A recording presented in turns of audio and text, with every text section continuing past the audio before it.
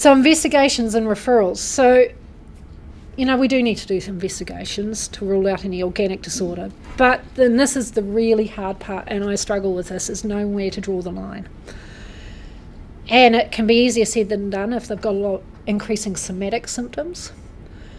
And for things like, say, abdominal pain, which we talked about before, I can get away with some bloods, sometimes an X-ray and ultrasound, and that's about it.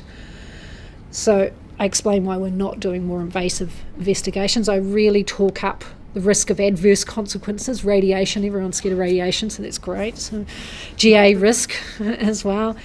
And the studies that show that the chance of finding, this is an abdominal pain, any pathological process is very low. Unfortunately, things like recurrent headaches may need an MRI if it's a short history. Musculoskeletal pain, often you have to do a full blood count, inflammatory markers, ANA.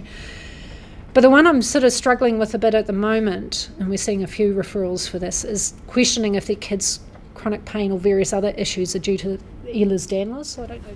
For Ehlers-Danlos, there's a set of criteria, Bayesian criteria, I think it is. But if the parent's pushing it in the examination is not supportive, I tend to use the get out of jail free clause, which is a second opinion. I haven't had to do it for a while, but I was just talking to one of you guys before about a patient that's going to having to see in September. But if I'm really pressured to do invasive investigations that I don't feel justified, I always refer them for a second opinion. So I'm a bit of a believer of the mana hierarchy in medicine. So I'm kind of mid-range, and the tertiary people are top of the pile. So that's why I like a second opinion. And it's also important to note, though, doctor shopping. So this is something I get really worried about. Luckily for us, there's not a huge private sector in paediatrics. In Auckland, most adult doctors will never see a child. They freak out.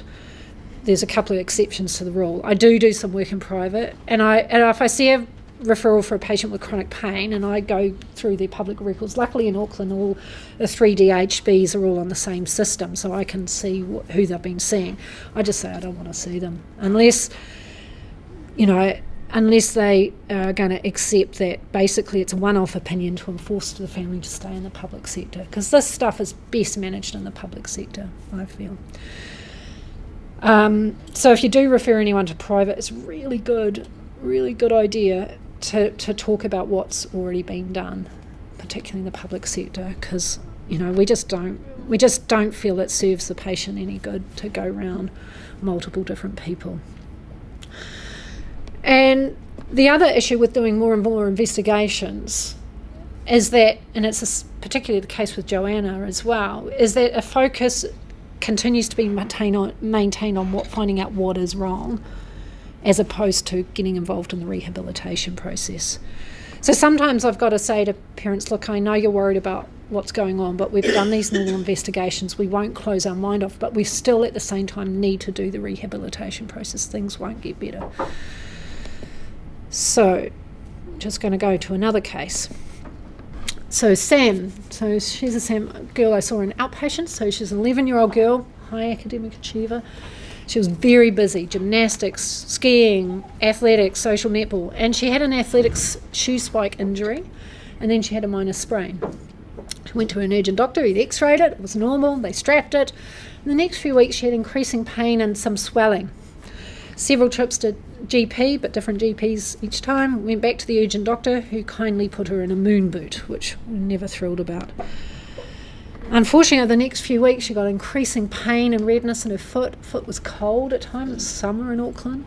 Went back to her GP, saw a normal family GP who referred her through to a private paediatric orthopaedic surgeon, who thankfully diagnosed her with a condition called CRIPS and referred her through to general peds. So she saw me in clinic. So for Sam, it was obviously a careful history and examination, also her heads. Thankfully, the orthopod had already done the investigations, had done an MRI, X-ray, bloods, all of which were normal. And the heads assessment revealed she had a lot of internal pressure. She was a high achiever, just started a new school, new peer group. It was pretty academically challenging, and she wanted to go to New Zealand Nationals athletics. So parents had said to me, we don't put the pressure on her, but there's a kind of one of these very driven young people. And there was also a positive family history. father had anxiety, granny had a fibromyalgia. So in these situations, the introduction of chronic pain in CRIPS can be a bit challenging because CRIPS has a lot of visual changes. You know, they look horrendous, these foots. They're usually purple, red, or swollen and cold. And it's hard for people to get their head around that this is a chronic pain process as opposed to something that's wrong with the hardware. So I tend to be fairly frank with people and I say, look, this is a really difficult concept to understand, but for most of us, pain is something is wrong and we should rest until it gets better, which is fine if you've had a sprained ankle yesterday, but not if this is ongoing. And this was a couple of months, really, of history by the time it got to see me in clinic. But we know in this situation that if you rest, the pain will paradoxically get worse. And if we can't do anything fun or nice with pain, we get very down about the pain and can't do our usual activities. Has this happened to you? So usually, hopefully, they say yes. And then what I tend to do is then segue into the science of the pain, the ongoing potentiation of the pain, and the use of the burglar and acoustic guitar analogies. It's kind of simplistic, but I find if they take on board this and they accept this, then they tend to see why we want to do a rehabilitation process. And it's hard work. I mean, you know, we know it does work, but the rehabilitation is hard work. And I sort of really kind of say to them, we've got a holistic approach of acceptance of the pain process has occurred, no fault of your own. But because of this pain process, we need to work, and CRIPS is the one where we're really keen on input from a physio, to desensitise your foot and to turn off this electric guitar process. And then if the electric guitar is turned off, then very gradually the burglar alarm will dampen down. And by use of, and I explain to them, by use of mobilisation, because it's the last thing they want to do because their foot really hurts, it acts to tell our brain that these alarm signals are false and that we need to turn them off and get moving again. Also, getting back to school, sleeping better, and sometimes medication can be helpful, but it's never the sole answer, and I just kind of cross my fingers that the family accept this. So I was lucky with this family. They were really embracing. The father had actually gone through a similar rehabilitation approach with his anxiety management, and the mother, who worked in the corporate world, just been to a WorkSafe seminar about rehabilitation, so they were kind of on board. And they were... I saw them at Starship, but it was quite helpful. They had money, which was good. So basically, they booked private physio, private psychologist, and by the end of the day, they emailed me. They'd booked a physio, appointment with a psychologist, arranged a meeting with the school. This is not entirely normal, to be honest, to be that proactive, but I was really thrilled. The school were incredibly supportive. They often are. I was very keen on daily walking once she had some desensitisation with the physio in the foot. And she's someone who I did use some medication on. And the big thing was a lot of education. The science of the chronic pain, I provide heaps of information sheets, and I'll give you the references for those, and the use of those analogies. The follow-up was pretty easy, actually, because things did improve steadily for this kid. She was really resistant because, you know, when you've got a cold, extremely painful foot, the last thing you want to do is people to touch it and move it. But she was back to school for several hours a day within about a month. By about 6 weeks, she's walking some short distances and starting to talk about athletics. I saw her for a further 3 more times, and after the third follow-up, I discharged her with a weaning plan on the medication. Mother's emailed me. She's had a couple of relapses, but that was entirely managed by the GP and the family, just reinstating the rehab approach again. So, you know, it was a nice, simple-ish sort of thing. So I don't know if you've seen CRIPS or, yeah, some are nodding, yep.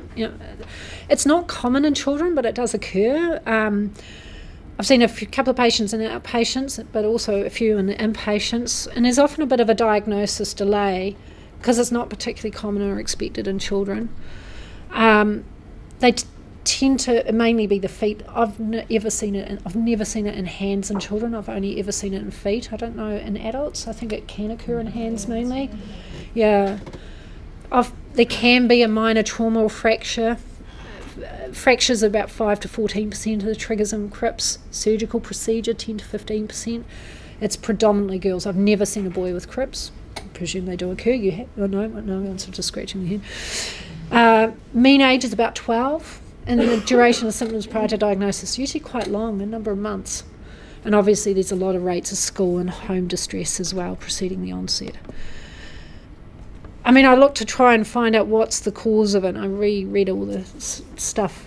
I mean, there's a lot of various thoughts, but bottom line is no one really knows. You know, there's various functional MRI studies, but I'm kind of a bit dubious about functional MRI. I think, like, you know, different studies say different things, but probably it's fair to say that their brains respond differently to normal stimuli. There's thought to be a small muscle polyneuropathy, but in other patients not. Possibly an activation of the immune system, possibly some genetic associations, but bottom line, no clear-cut cause. And the symptoms are constant pain. They often talk about burning or stabbing, throbbing, increases with movement. So when you start to say, I want you to move your foot, you can see why the kids are really resistant. They often have a lot of allodynia. If it goes on for a long period of time, muscle weakness or atrophy. I've not really seen that, but lots of autonomic changes. I mean, this kid's foot was swollen, it was red, it was cold, and it was Auckland in summer. So, yeah, so they look dramatic, and that can really reinforce that anxiety that, you know, it looks like something as bad is happening. So they do need to investigate, as there can be some organic conditions as well. But the main differential is orthopaedic, I suppose rheumatological issues as well, said to be leukemia, spinal cord tumours, but you're usually imaged in blood. So you can kind of, those basic bloods, X-rays, MR. And the main treatment is physiotherapy and CBT. The physiotherapy is focused on reinstating movement in the affected limb, which is the last thing that people want to do. But it starts with a graded process. So one of my friends is a physiotherapist at the chronic pain team, and they often use shaving foam, which is really good. And I've had experience in that, so I'll tell you about that later. But cotton wool, just gradually desensitising, then gradual stretching, then on to weight bearing and progressing up. The psychologist is kind of more around teaching the patient's CBT things about pain and catastrophising, also parent coaching as well. And medications, whilst they're used, they're kind of, and they always end up on medications, but this is another thing about the physiotherapy type of thing. But the medications, there's not a huge amount of trials. Like even in adults, I was kind of surprised. For us and peds, they always end up on paracetamol and non-steroidals. We often end up with amitriptyline and gabapentin, which I'll talk about. And sometimes some really difficult ones in the chronic pain team use ketamine as well, which I'll talk a little bit about. And, you know, things like nerve blocks were used a number of years ago, but they weren't really helpful. I mean, I was pretty shocked by the lack of studies, to be honest, because, you know, CRIPS is one of those things they can end up with on a lot of medications, and someone was talking about how much medications they can occur on. Like I said, trials, small numbers, variable quality. There was only one trial I could find in children in CRIPS of everything. Everything is adult. And that one trial was comparing amitriptyline and GABA, but it was open label, no controls, 4 weeks. That was it. So it's a kind of evidence-free zone, to be fair. So for us, we tend to use amitriptyline to help with sleep as well. Often they end up in gabapentin, and sometimes, occasionally, they need ketamine. So looking at it in more detail, so amitriptyline, it's no studies. It's thought to act to dampen down that, to augment that descending inhibition, but it can prolong QT interval. There can be anticholinergic side effects. Can be associated with serotonin syndrome if there's SSRIs as well. And we tend to use a starting dose really tiny in peds, so 10 milligrams, and can be increased to 20 after 2 to 4 weeks. I do an ECG prior to starting medication, and again about 2 weeks later. to assess the QT interval. I'm a bit paranoid about those things. I never used to talk about this, but I'm probably going to start talking about this with families a lot more, about discontinuing these medications, because there's a lot of stuff in the media recently.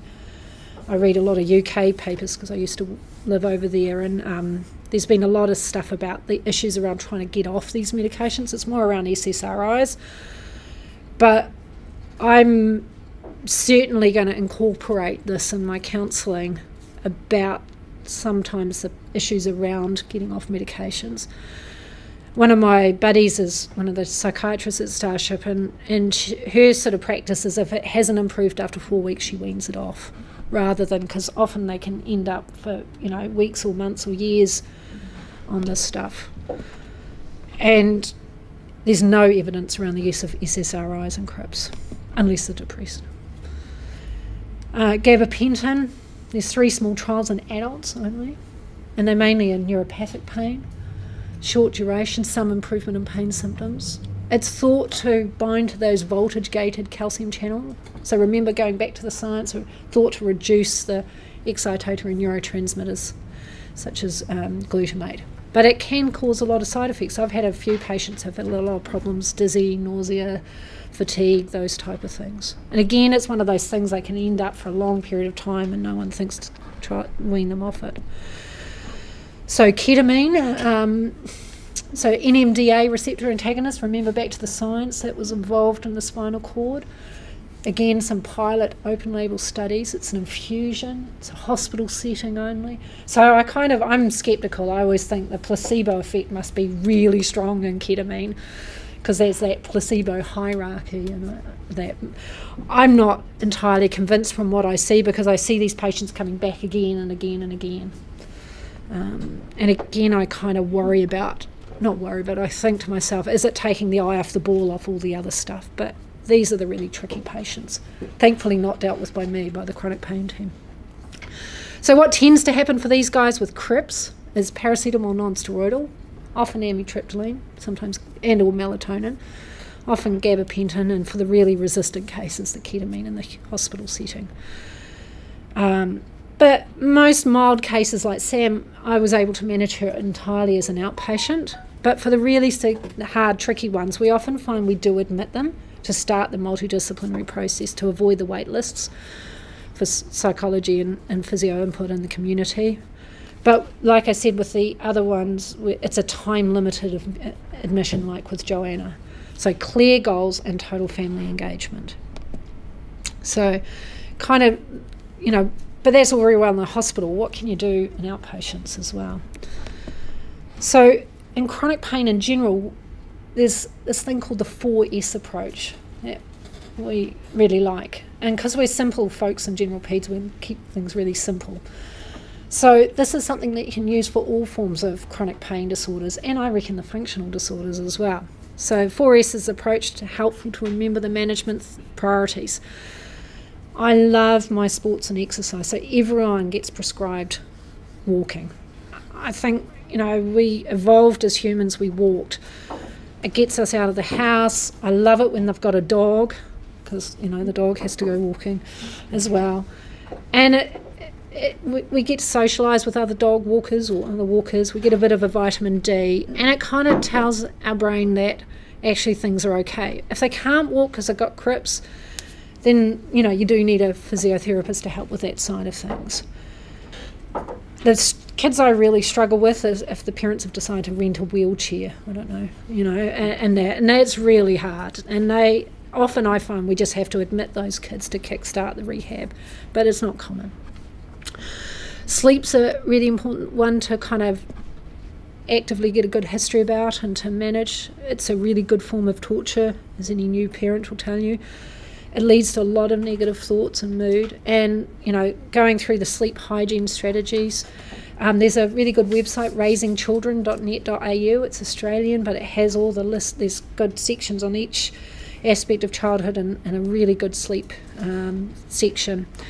So I always limit electronics 1 hour prior to bed, and that's for everyone in the family. I say everyone's electronics.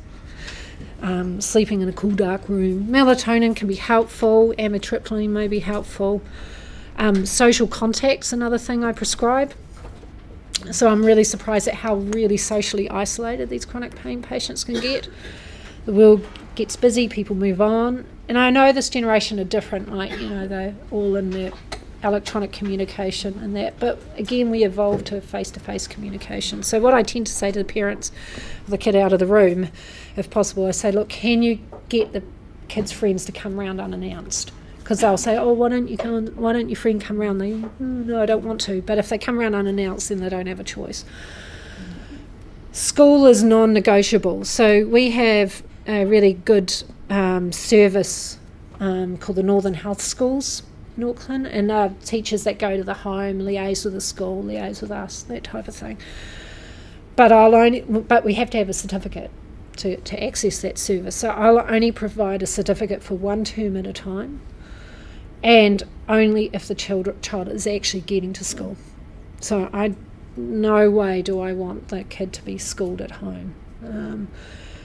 If the parent refuses to get the child to school, then I refuse to do a Northern Health School certificate, and then the truancy gets involved. I haven't had to do that yet, but a couple of my colleagues have. We don't want these kids to be homeschooled.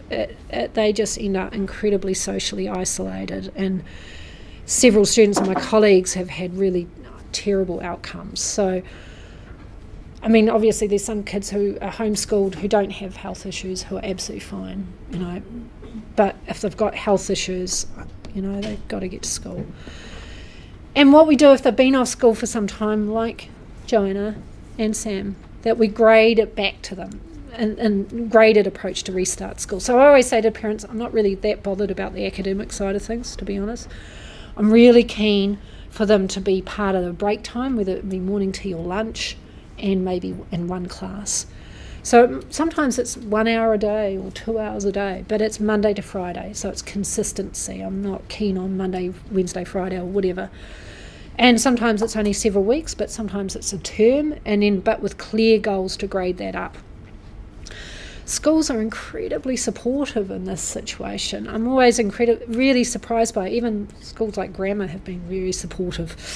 And they've been really helpful, and they're flexible, and they really have worked hard to accommodate the students. They often have great counselling services, so that helps. Usually what happens, the dean takes the things. A number of schools have employed a buddy system to help the student get with attendance, which has been fantastic. So the whole kind of thing is function. So function has to occur before pain resolution, and I really stress that. And I stress around the central nervous system has to be de-escalated. And hopefully this results in improvement of fear avoidance, pain anxiety behaviours, but it's the most challenging part. And after the first consultation, I never ask them about the pain again. I never, they come to see me in clinic, and it's always about what are you doing, how often are you getting to school, you're getting out and walking the dog, how's your sleep. I don't ask them how their pain is. Just, thanks. They might bring it up, but I ignore it. So, again, going back to medication, I kind of think of it as a bridge. So it's a bridge to hopefully get them moving. I tend to be fairly realistic to parents about the evidence, which is pretty rubbish. But kind of part of me thinks if I'm a bit too honest about the lack of evidence, it might interfere with the placebo effect, which we all know is pretty good. So amitriptyline, gabapentin seem to be the mainstays for most forms of chronic pain. And then they can help with sleep, which is often impaired. So looking at the general medications for the different types of chronic pain. So for abdominal pain, we often use amitriptyline.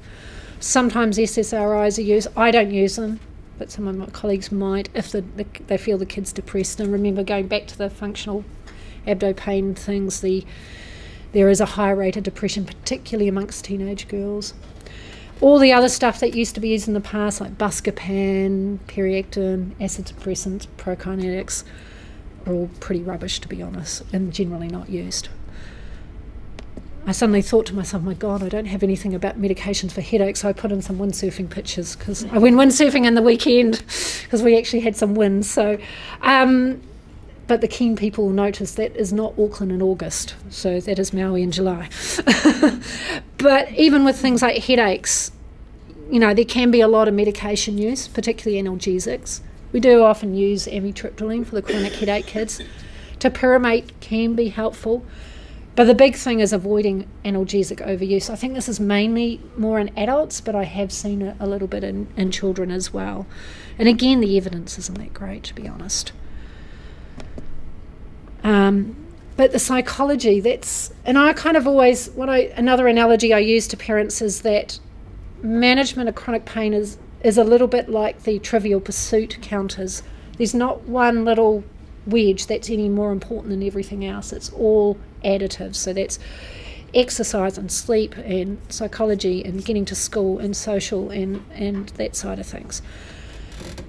So I tend to say it's really important how it's framed or perceived to be framed. We focus on the evidence. So the evidence for psychology is pretty good, but it's also framing around the negative spiral and anxiety. And people have asked me how to manage anxiety, and I think that's really hard in these guys. And I talk about psychology being part of our advanced strategies to help with managing this difficult pain, and also use the kind of thing that this is a holistic approach. People like a holistic approach. So it's all part of that 4S process. And the problem I find that with trying to find a psychologist with paediatric pain management is hard. The wait list for us to refer to consult liaison team in public is about 4 to 6 months. We had a major problem some time ago. The consult liaison team were pretty short-staffed. They had huge amounts of inpatients, and they actually stopped seeing our patients for a number of months. So it's all kind of very well to recommend a psychologist, but if you've got no psychologist, what do you do? I'll talk a little bit later about some brief interventions in clinic that we can all do if we don't have timely access. And, you've probably seen these sort of things before about the fear avoidance model and how pain and deconditioning and social isolation can also worsen these things. Most people do make a full recovery after an injury, but it's trying to prevent those going down that left-hand side of that fear avoidance pathway as opposed to the right-hand side. It would be kind of good if we could, for us as well, to try and identify those guys at risk of doing that. So the frequent attenders, the ED event attenders, if they've got depressive or anxious features, and to try and start this 4S program sort of early on to help with the pain. But it's always easier said than done. And this is looking at the interpersonal fear avoidance from base of a child and the interaction with the parent-child dyad. And also you kind of appreciate if a parent has a lot of issues with pain, how that can escalate as well. And that's really hard. I don't think there's any easy answers to try and stop that, apart from the getting back to functioning.